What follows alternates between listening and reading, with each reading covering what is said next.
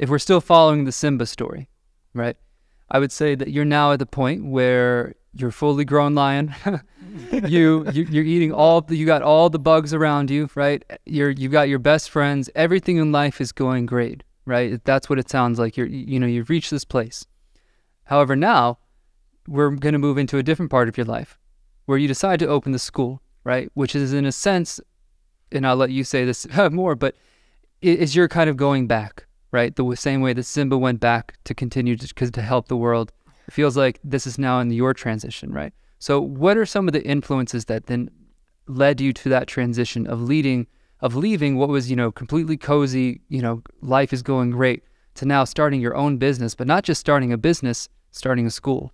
The thing is, I think for those people who have the feeling in their heart that one day they might start a business, I think they're going to start a business, because it's either you have it or not. If you have the little tiny fire here is burning, you want to do something different, that means that you're going to do it. So because I was born in a business family, we were wealthy. I remember the old days, how money can empower people. So I always wanted to do business, but I didn't want to open a coding bootcamp. It was not a business idea for me. When I was destroyed by life in America, the difficulties, you don't think about starting a business. You think about, how do I pay my rent? That's the number one goal in life. Yeah. So obviously you can't think about start a business at that time. So when I was starting working in IT, at that time, I think I accepted the reality. I'm going to be a regular guy. I'm going to just work and make some money, take care of my family. If I can do that, maybe have a townhouse somewhere, far away, which is cheaper. It's still good life in America versus what difficult, life I had. So I was extremely grateful for the life that I have in IT. And see, it was my blessing to start from the bottom of the society in the United States. I've met amazing people who is doing dishwashing, who is butcher, who is low income, doing some odd jobs. Like, I know my colleagues from doing waiters. I know the car salespeople. Like, I remember people. I believe those people deserve better life. So when I started working in IT, after that bonus and after a few months, I got super comfortable. I was called for every important meeting for the software development, and they would ask for my idea. I was doing well. And I was probably the only person that didn't have computer science background in the team. And as I get comfortable with working in IT, then I realize people working in IT can see, when people, there's a general perception of IT is difficult, computer science for smart people, right? Bro, it's just too much. You think the guy's washing dishes in a restaurant in the kitchen, he's stupid? No. You think the guy who's working in 7-Eleven from 7 a.m. to 11 p.m., he's stupid? No. It's not like people working in IT, they're smarter, better than you. I've seen that. I lived there. I've attended meetings. I had colleagues. The reason they have better life is, I'm going to give you an analogy. My grandfather was in Altay city, mountains in East Turkestan in China, occupied place by China. So he was gold miner, in the gold rush and like all this stuff. He was one of them. Imagine you're a gold miner and you're looking for gold, you're digging the things and you're using the sophisticated equipment. You work, let's say, 10 hours a day and you don't find gold. So what are you going to do? Obviously, you're not working hard enough. You have to work harder. So you talk to your wife. He's like, listen, wife, we're going to find a gold. Let's dig together. I do 10 hours. You do 10 hours. Means 20 hours. Let's add 2 more hours. Make it like 24 hours a day. We try to find a gold and you don't find a gold. And the reason is, first of all, I don't think these two people are stupid. Second, I don't think they're not working hard enough. The reason they don't find gold is there's no gold in there. So I believe, people working in 7-Eleven, working in car sales, working in some odd jobs, they work so hard in some industries that have no demand. In economies, supply and demand. And I think at some point, these people were lucky enough in IT to make a decision to study computer science, And that's why they end up in the right place, which is where there's gold. And people learn history, got PhD on, I don't know, like Egypt, whatever, pyramid. So, yes, it is interesting, right? It's not like I'm looking down those jobs, but it is interesting to talk about pharaohs. But, in today's economy, like, what are you going to do? Like, what is the market for that? Who's going to pay a PhD in history? I've seen so many PhDs with sophisticated background making no money. It's literally like where you are, like, are you in the right place or not? So my thing is, okay, these people are not smarter than the people that I used to know, like previously Kuzzat. And I want to help people to get into IT. So in the beginning, it was not about starting a business. It was like literally I felt bad for people. So I would convince them to study coding. So I remember there was somebody from Panera Bread I was buying. I just looked at her. I felt like it was myself a few years ago working so hard, trying to survive. I go to a restaurant, I have a decent dinner. I see this great guy with a great attitude, the waiter. And it was like, this guy is so good. His soft skills so good. His way of communication, amazing. I mean, this guy's going to kill it when he's in IT, right? She's like, hey, bro, listen, I'm going to give you a good tip, but I want you to listen to me. Like, just explain, why he should get into IT. So it's a free kind of introduction pitch for them to get into IT. It's not because I want to make money.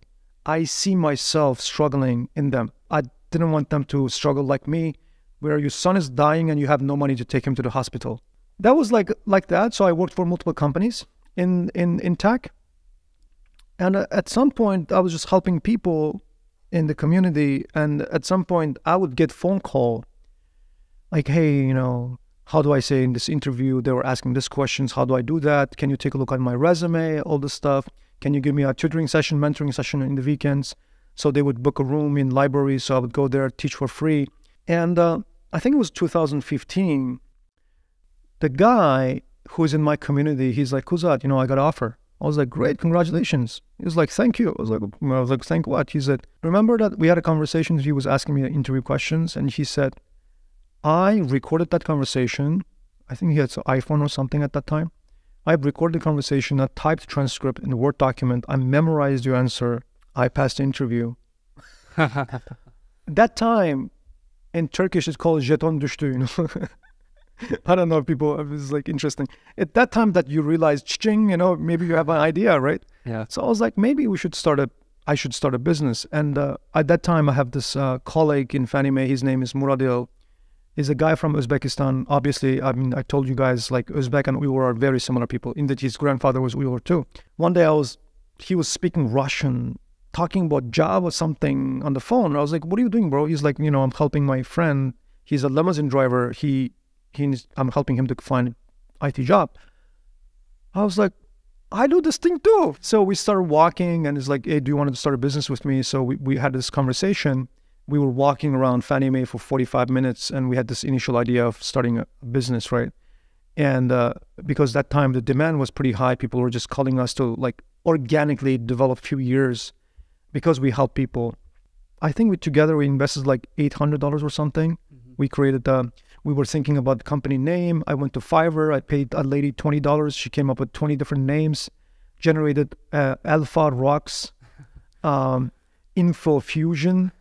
I was like, the names were so dumb.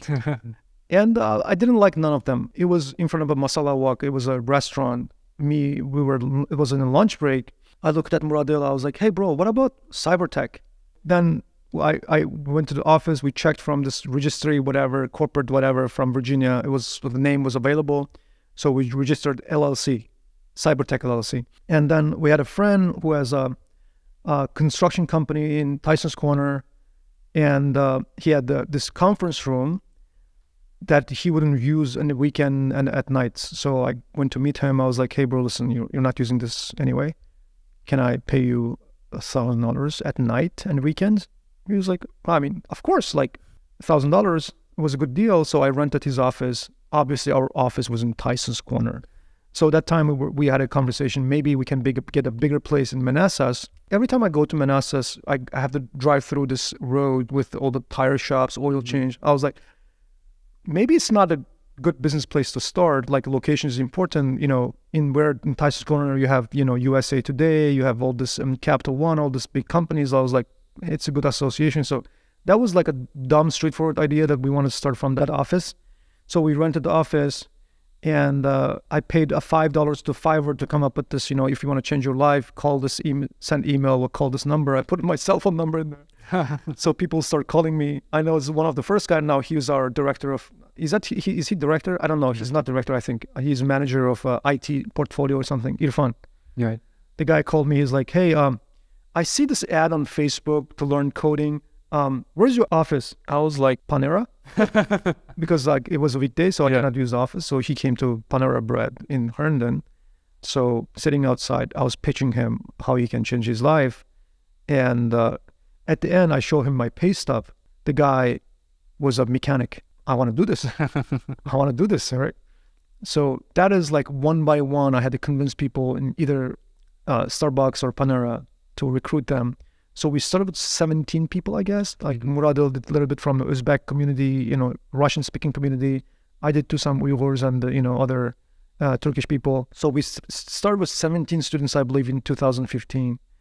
And now we do have more than 300 employees, 34 countries that we're serving. And I think it's a great journey.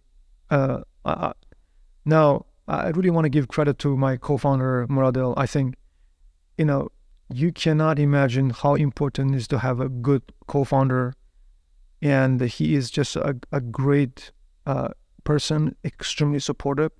If we were fighting from the beginning, if he was like, as soon as we start making a little bit of money, he was giving me a problem, I don't think we would have this business today. But also, I think his technical part really helped. This guy's amazing genius. So he supported from technical part. I was like more business marketing and business development. So like our combination was really took off. That's how we started Cybertech. Now today's Cydio. We can talk about why it's Cydio later. Yeah. And thus Cybertech was born, right? Yes. All right. So thank you so much for your time today, Kuzzat. Thank you all for watching and listening in. Future chats will be more into the building of Cybertech and then the transformation from that to Cydio, along with some other great stuff. So thank you again for your time, Kuzzat. Thank you all as well. Thank you so much. You're such a great host, man. Thank you. Thank you.